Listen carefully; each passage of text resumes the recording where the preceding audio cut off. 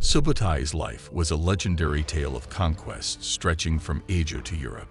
Revered as an unmatched military tactician, he never experienced defeat, pioneering tactics that influenced warfare for centuries.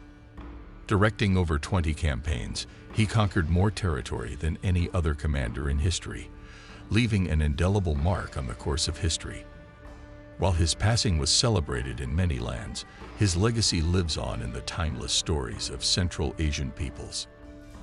Born in 1175, near the Onon River, Subutai was destined for greatness from the moment he drew his first breath. He mastered the art of horseback riding and archery at an early age. But it was not just his skill with a bow that set him apart.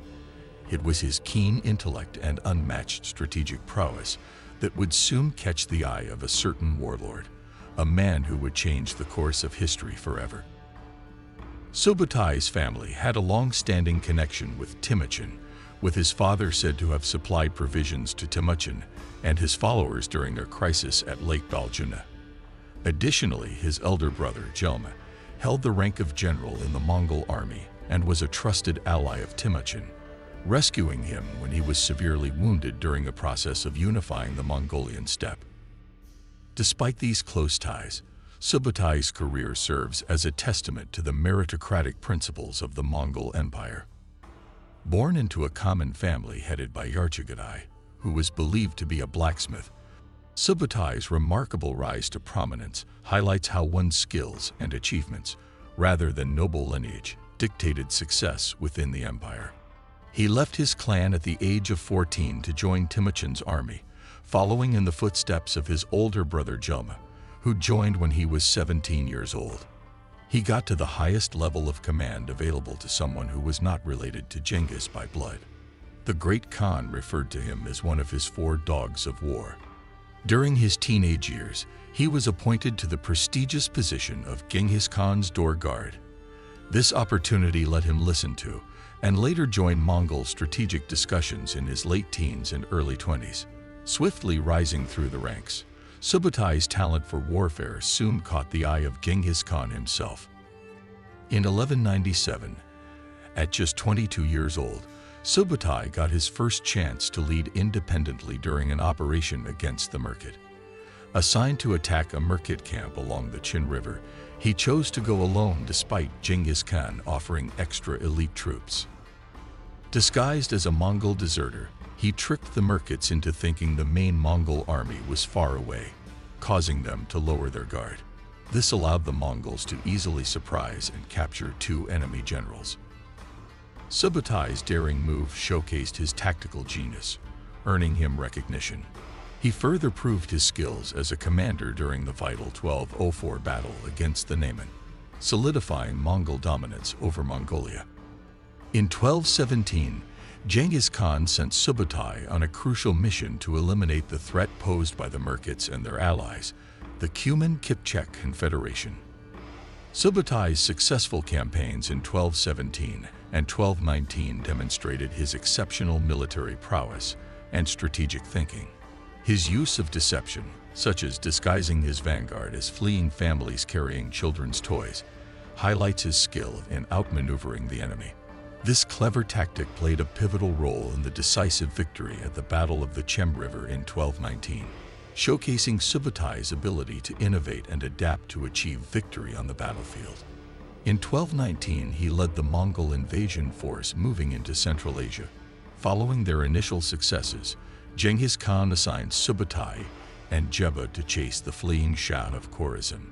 They relentlessly pursued him to the shores of the Caspian Sea, where the Shah fell to illness before they could capture him. Remarkably, rather than retreat, Jeba and Subutai embarked on a bold venture.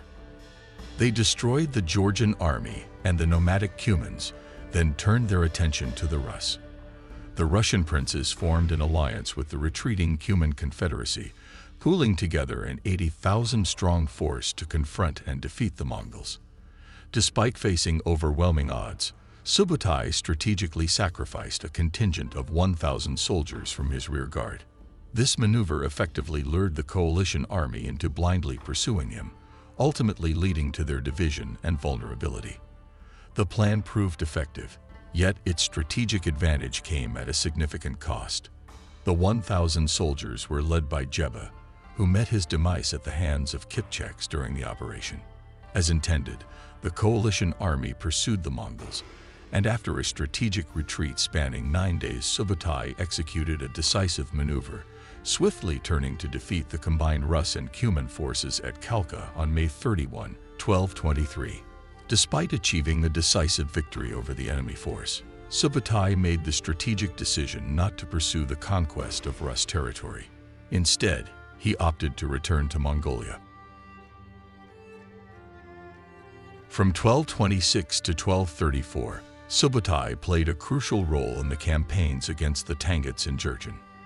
In early 1227, he contributed to Genghis Khan's efforts to conquer Jurchen territory along the River, during which Genghis Khan passed away. Undeterred, Subutai continued the conquest of the Jurchen between 1230 and 1234. Despite facing initial setbacks, the Mongols secured 3 decisive victories against the Jurchen forces in February and March 1232. However, it took another 2 years to fully suppress resistance.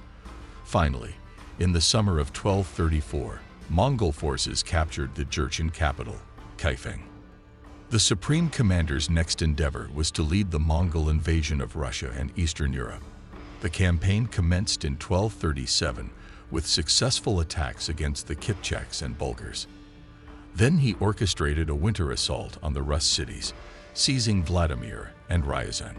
Over the subsequent 2 years, the Mongols systematically razed numerous cities in Rus, including Chernigov, Vladimir, and Kiev, which succumbed in December 1240. In 1241, Subutai initiated operations against Eastern Europe.